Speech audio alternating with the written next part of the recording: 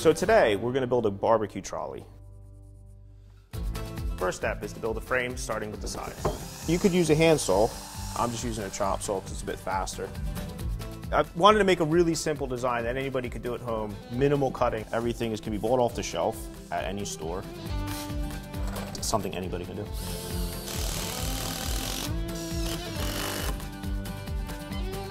These are the two ends of the barbecue trolley.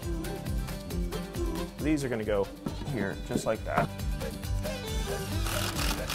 Okay, so that's the main frame done. What I need to do now is put a little shelf in here.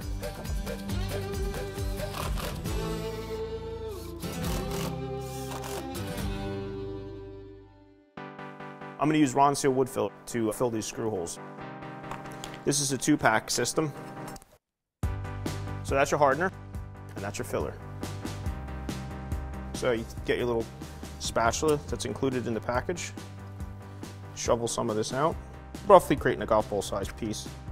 Dump the hardener here. Good rule of thumb is a golf ball to a pea. You want to thoroughly mix it. Now once you start mixing this stuff, it's reacting, it's catalyzing. Right away, it's ready to go. Yeah, this product's great. It's very moisture resistant, crack resistant, shrink resistant as well. I'm trying to push it into those holes. So as I push it in, I'm overfilling it slightly. Overfill is always fine. You have to wait for it to dry. You can come back and sand that back later. Okay, so the wood filler's dry. I'm just going to sand it and get ready for paint. So it sands really well when it's hard.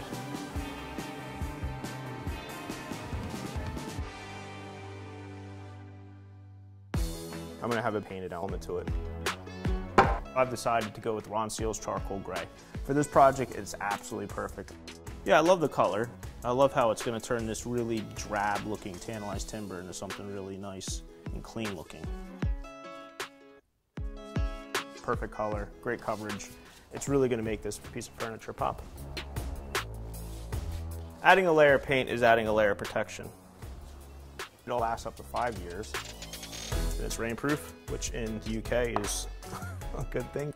It dries quick, so it's about an hour dry time.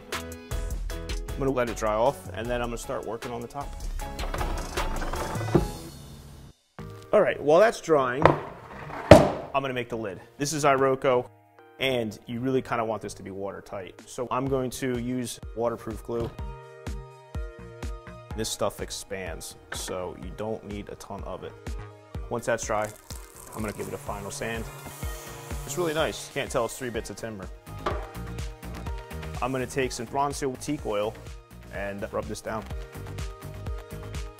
Teak oil will just soak it right in. It gives the wood an extra layer of protection. And I like the way it makes the color really stand. So it gives like a really nice sheen. You can really see it make the grain stand out. All right, home stretch. A little knife holder. This is like a nice little finishing touch. Putting hinges on, attach this top to the base, put the hooks on, and it's done. I'm really happy with that. You got your knives here, you've got all your utensils here, you've got storage in here. It's been a really fun project to do.